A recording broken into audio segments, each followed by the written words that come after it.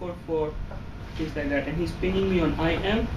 Yes, please, I see the sales number. Can you make changes? So what's going to happen is very quickly he is going to go ahead and make changes to some of those numbers, and you will see the chart updating as well. Let's see what he's saying. I'm making it now. So he's looking at the numbers, he agrees and disagrees with parts of it, so he's making those numbers.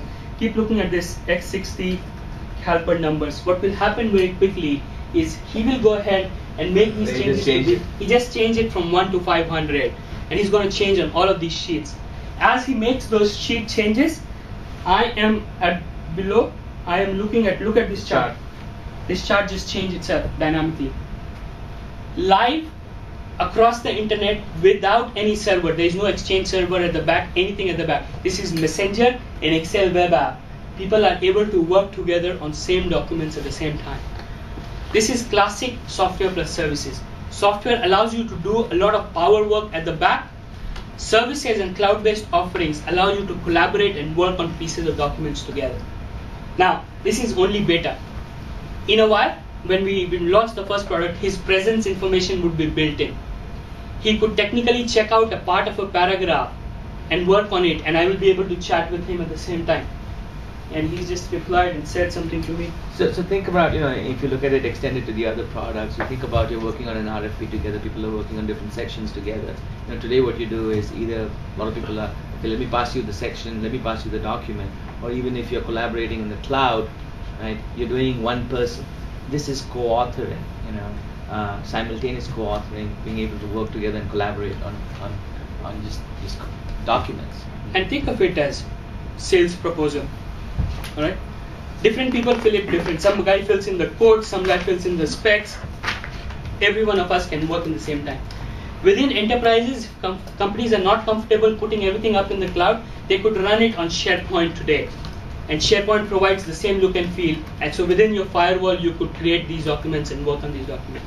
Now, one more thing, important thing to point out. I do not need Office on my machine to fire up my browser and look and feel of all of this. This is important. I could be in Bali in a cyber cafe enjoying my holidays, fire up the browser, and it's not the most ideal thing, but if I have to, I could fire up the browser without having Office on that machine. I could do these things. It is free.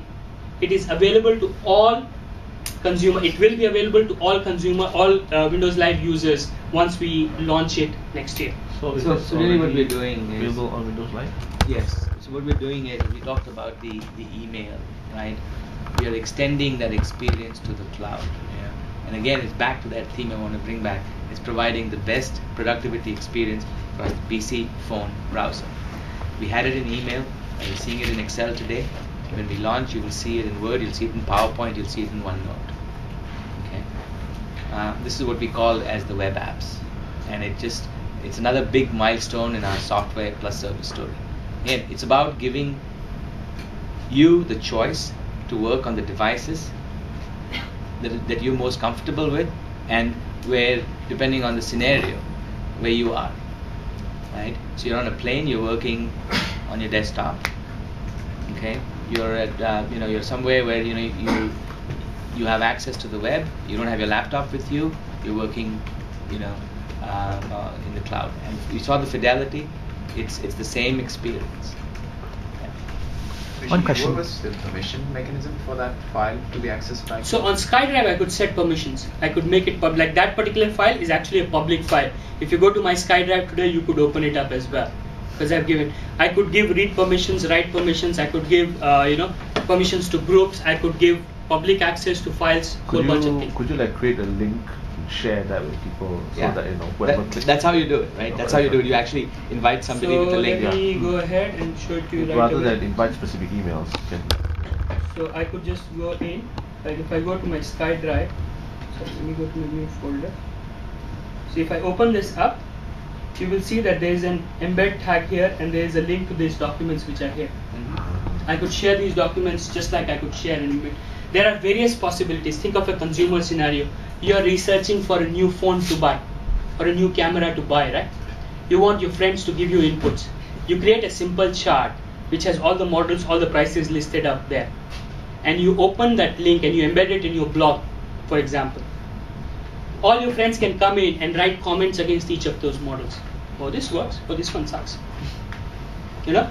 Okay. So can you set specific permissions, like this person can use it? Yeah. So actually I could go ahead, like for example for this document, I had actually set very specific permissions that only Keith has the rights. See, shared with everyone. So I could just go ahead and where is the permissions? There's a permissions column somewhere here. Anyways, you can set it up. Short answer is you can set it up to individuals, to groups, to the way you want it. So it's just like your current Windows Live ID, the current experience, right? Yeah, I mean you set permissions on who can see what. Just like your pictures of folders today, you could set permission who can see what, who can do what to your documents or to your. The idea is if you want to, if you can share pictures and have a discussion around it, why can't you share documents? Why can't you share presentations? You know? So those are the kind of experience. Again, we are really running late. Right? So any limit in the number of concurrent users? I don't think so, but let me get the exact. I don't think there's a limit on the concurrent users, but let me check that out for you and I can get back to you. Yeah. We have tried it. I've tried it on 10:15. It works. So unless you're doing for a Guinness Book of World Records, 1,500 people working on the same document at the same time. There are some experimentation going on. Yeah, so simultaneously changing it will lock. So if I'm editing a particular cell, for example, it will lock that cell. It won't, so you can't override. You can override, but you can't do it simultaneously. And again, think of it, I mean, from a consumer's point of view, think of it from a scenario which is, free and easy, lightweight editing. You just want to share and get some inputs on that. Can you undo the changes by the other person? Yes. So it depends on the permissions. You could do that. Is there a timeline where you can check whoever whatever they do to the document? So now you're talking about the SharePoint kind of experience, the version control one. You could do it in SharePoint in the enterprise environment. How about this? But this is a consumer environment. Okay, we are not supporting it at this point. Okay. So basically, if you want it, pay for it. So anyone can just change anything? No, it's actually more to do with the requirements. Who has those kind of requirements? Like auditing more about scenarios and stuff like that. Yeah. Compliance. Compliance. A lot of you need things they those want things. that. You have even document expiration, right? Setting that. So those are more of an enterprise use as opposed to a consumer use. Okay. All right. So I need to move faster. He's been pushing me for a while. So We're cognizant of the time. Yeah. So for you guys, and we want to share with you some of the enterprise collaboration capabilities in SharePoint also. So basically saying don't hog and it's time. So I'll move fast and I'll do a few things. I just want to make sure you guys have you seen OneNote before? Okay. A bit, right? Yeah, so let me spend some time. OneNote is, do you know that OneNote on Amazon has got 53 product reviews by 53 users. 48 of them have given it a 5-star rating. It's one of those rare gems which we don't talk about enough. We'll start talking more about. Okay, OneNote is a very simply note-taking tool. Alright? It allows me to do unstructured data. So I want to say I am, and why I am not coming here. Okay, so I say I am a meeting. And anywhere you could take notes, you can cut and paste information like this is from a particular file, this is from a particular website. You can paste, you can have multiple note pages. So roadmap, timeline, key contacts. So as you can see, all different media. Somebody has pasted their calling cards in there. In one notebook, you have all sorts of unstructured information that's coming in and it's being kept at one place. You don't need to save it, it saves automatically. So when you're done, just close and move on. You can share it over SharePoint. When we launch web services, web apps, you would be able to share it over SkyDrive so people can comment different things. You could search across the whole thing. You can do things like video record and you can put audio comments inside and a whole bunch of other features.